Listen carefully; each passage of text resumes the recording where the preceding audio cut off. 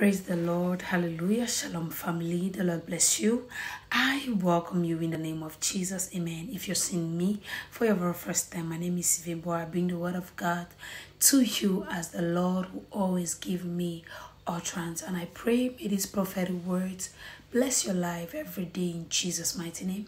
And to you, my beloved returning subscribers, thank you so much for taking a pause always and listening to these prophetic words. May He bless you and may God bless you in Jesus' name.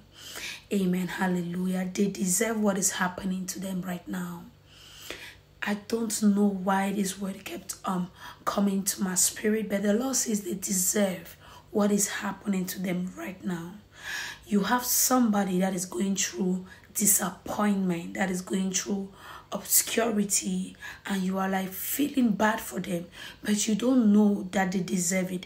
You don't know what transpired. You are just feeling very bad for them, but you don't know what happened. God says they deserve what is happening to them. They deserve what is happening to them.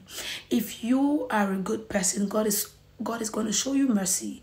But if you are not a good person, you are going to suffer what you started. The Lord says they are suffering because they know what is happening to them.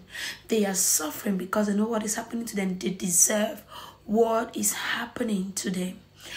I want us to pray that God is going to show them grace somehow, and God is going to lift up this weight by the reason of your presence in their life. Father, in the name of Jesus, we pray, let your mercy come upon them and let your grace abound in Jesus' mighty name.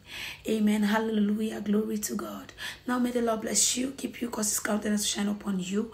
May God be gracious to you. May God give you peace in Jesus' mighty name. The shalom of the Lord. May nothing be missing in your life, and may nothing be broken in your life. You are blessed of God. Jesus' mighty name. Amen.